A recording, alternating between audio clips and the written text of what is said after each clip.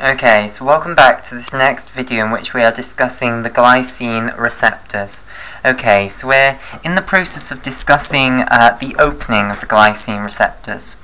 Okay, so we've got our glycine receptor here in the closed /resting state. Okay, then when ligand binds, when glycine binds to the extracellular domain of this glycine receptor, what that's going to cause is it's going to cause a conformational change that will take this glycine receptor into the open state.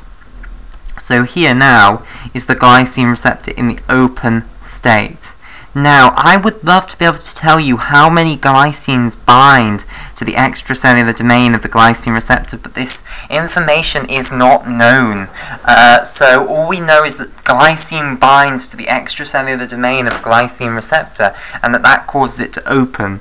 Now, to make it a little bit more obvious, I will draw a little square there to show the ligand actually bound to this glycine receptor, but that isn't supposed to suggest that only one glycine binds to the extracellular domain of the glycine receptor. Multiple could bind. We just don't know this fact.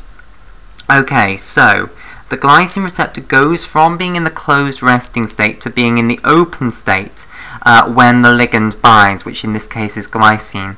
Now, the question is, does the ligand binding to the glycine receptor leave it permanently in this open state now? So as long as the ligand remains bound, do we retain this open state?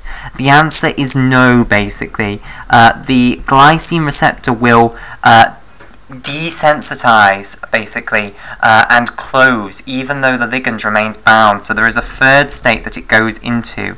Okay, so that should show this state. So it's going to go back into a conformation which is closed, so a conformation that does not allow ions to move through. Okay, so here is this other stage now, and here is the ligand bound to the extracellular aspect. So the ligand is still bound, and this is the closed /desensitized state, and this is a different state to this closed state here, even though I've drawn it the same way just to get across the message that it is closed.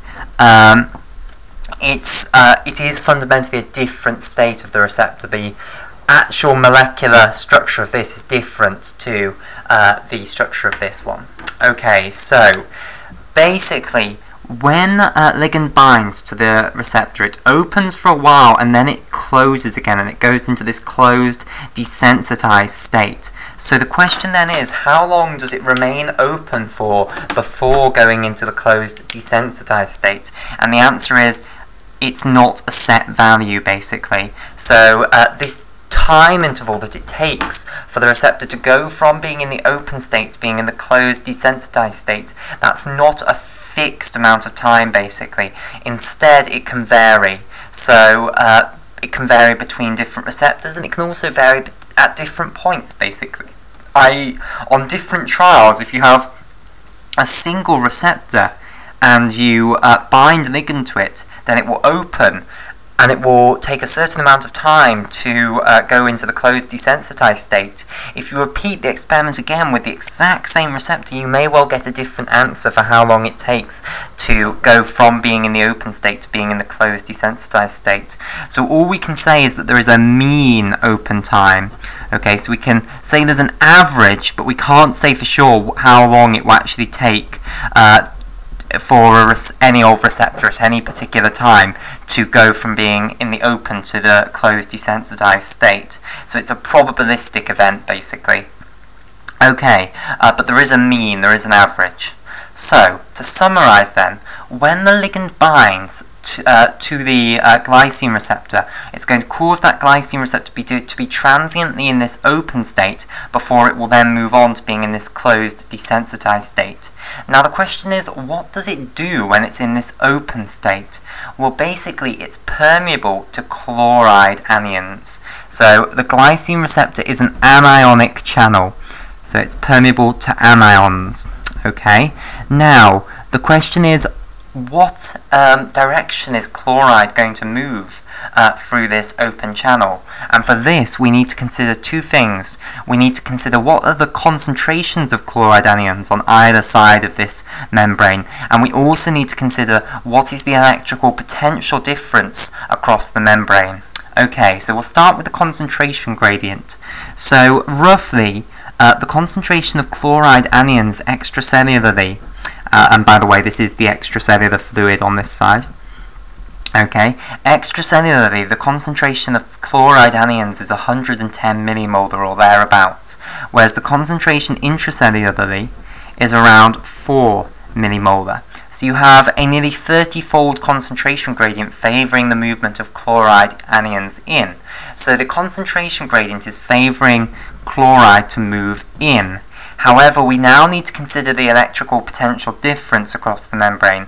So let's just discuss what the electrical potential difference across a membrane actually means, so that we can understand fully what this is going to contribute to the scenario.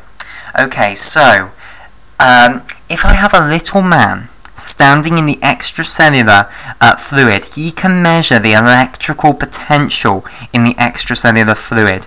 So basically, electrical potential, or big E, is a mathematical construction to help us understand reality. So you ascribe to every point in three-dimensional space a little real number. So if you go to any point in three-dimensional space, there is a number ascribed to that point, known as the electrical potential. Okay, so if he's in the extracellular fluid, basically all of the points in the extracellular fluid will roughly have the same electrical potential. So he is measuring that electrical potential. So big E for electrical potential, and I'll put little e to denote extracellularly. Okay, so this is the electrical potential extracellularly. Okay, so then what he can do is he can come into the intracellular fluid and he can measure electrical potential here. Okay, and these numbers will not be the same, basically. So the number his little machine for measuring electrical potential shows when he's in the extracellular fluid will be different from the number it shows when he's in the intracellular fluid. What we can then ask is what's the difference between these, and this is what's meant by electrical potential difference. So we can ask, if he was to move from the extracellular to the intracellular compartment, how would the electrical potential change? What would the difference in electrical potential he would feel in going from here to here be? And this is what's known as the, where should I write this? I'll put it down here. This is what's known as the electrical potential difference, or the voltage, from extracellular to intracellular. Now, people often get sloppy when they're talking about electrical potential differences between extracellular compartment and the intracellular compartment.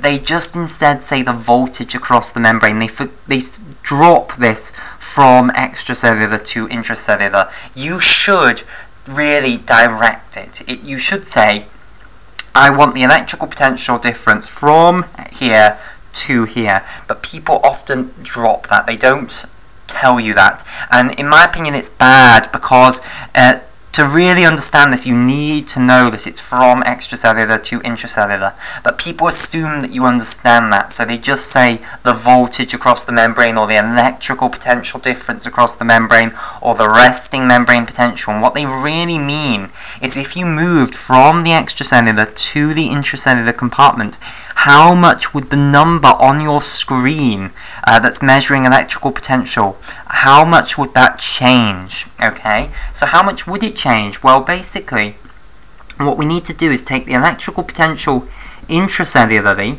the new electrical potential, and subtract off the electrical potential extracellularly. So if you take the new one and then take away the old one, that will give you how much this number would change if you moved from here to here. Okay, so that's what's meant by the voltage across the membrane, or the electrical potential difference across the membrane. Right, so usually this is around negative 65 millivolts. Okay, now what that means is that if you move from the extracellular to the intracellular compartment, your electrical potential that you're measuring on this screen will go down, and it will go down by 65 millivolts. So the electrical potential intracellularly is lower than the electrical potential extracellularly by a whole 65 millivolts. That's what it means. Okay, so that's the usual electrical potential difference for a cell to have. There are some alterations to this, you know.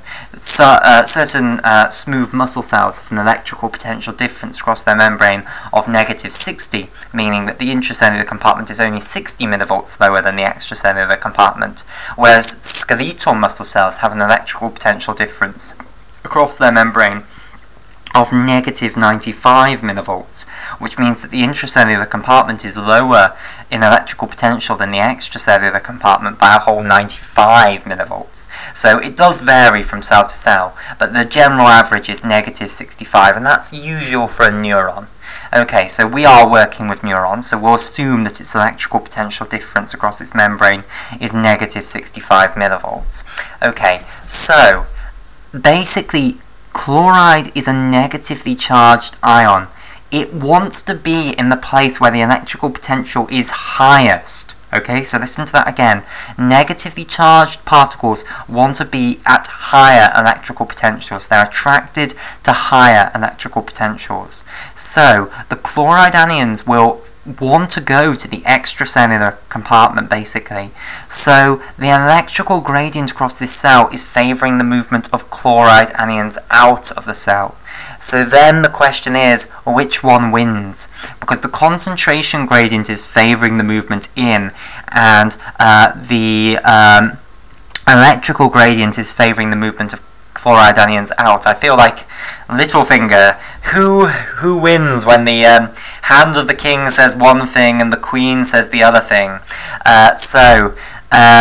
We've got the concentration gradient trying to drive chloride anions in, and we've got the electrical gradient trying to drive chloride anions out. Which one is stronger? Well, basically the concentration gradient wins. The force to go outwards is smaller than the force to go inwards. Well, the favouring to go in outwards is smaller than the favouring to go inwards. Okay, so you still end up with a net movement of chloride anions inwards. In order to stop the movement of chloride anions across this cell, basically what you'd have to do is make the electrical potential difference more extreme. You'd have to make it more negative. If it were more negative, then this arrow would grow, basically, and then eventually they'd be equal to one another, so there would be no net movement across the cell membrane. But when you're only at negative 65 millivolts, the concentration gradient basically beats the electrical gradient, so you still get a net movement of chloride anions into the cell. It will be smaller than if the electrical potential difference hadn't been there, but it will still be into the cell.